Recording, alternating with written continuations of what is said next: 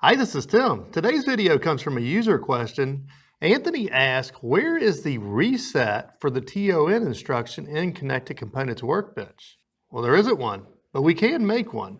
But first, let's make sure we understand what the reset instruction does in Studio 5000 and RsLogix 500. Please take a moment to like this video and subscribe to our channel. We put out at least one automation video a week. And any questions that come up, feel free to put in the comments. Just like this video, your question this week could easily be next week's automation topic. Here's the help on the reset instruction, and it says the RES instruction resets a timer, counter, or control structure. And if we scroll on down, then we're going to see for the timer, it sets the ACC value to 0 and the control status bits to false. And also here's the counter, which does the exact same thing. It's going to set the ACC to 0 and the control status bits to false.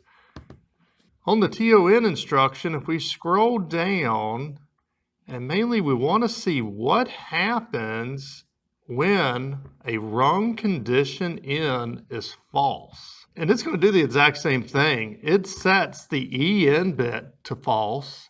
It sets the TT bit to false and the DN bit to false, which are the three status bits it was talking about in the reset instruction. And then it sets the AC value to 0.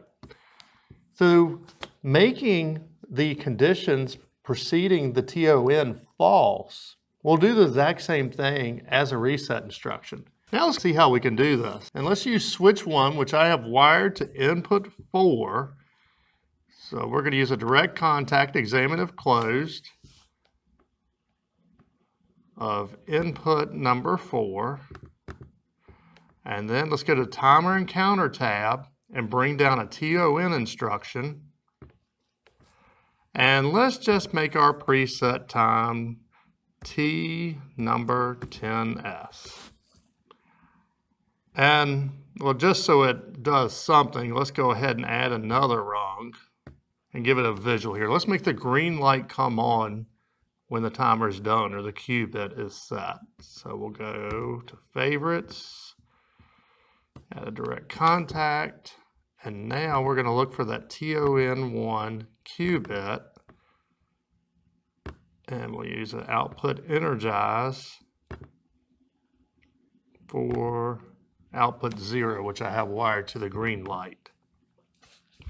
And now let's add another rung, and let's use the red button, which says 0, 1. So that's input 2. So we use a direct contact for input 2. And then let's use an output energize. And here I'm just going to create a variable, and I'm going to call this reset timer. And that'll be a Boolean type. And also, yeah, I should have labeled these and made it a little clearer on us. Let's go ahead and throw some labels in there. So input number 4 is going to be switch 1, and input 2 is going to be the red button. And then we're using output 0, which is the green light. Okay, that makes it a little clearer what's going on here. So I made this local reset timer, which is tied to this red button. So if I use a reverse contact or an examine if open, and I put it right in line with our TON instruction and address that reset timer, then whenever I hit the reset button, it's going to make this rung false, which is going to do the same thing as the reset instruction did. So let's go ahead and download this program. And if you need any help downloading your program, creating new programs, any of that, we have videos on all that, and I'll put a link to it in the description. Okay, so we're online and we're in run mode. And if we switch 1, then our timer here starts timing up. And we'll go ahead and let it time out to 10 seconds just so we can see that the green light is going to come on. All right, now we want to reset our timer. So if I hit the red button, immediately we should see the green light go out. Also, we should see the timer here, the elapsed time, go to 0. So I'm gonna press the green button and the green light went out, and yes, our elapsed time went to 0.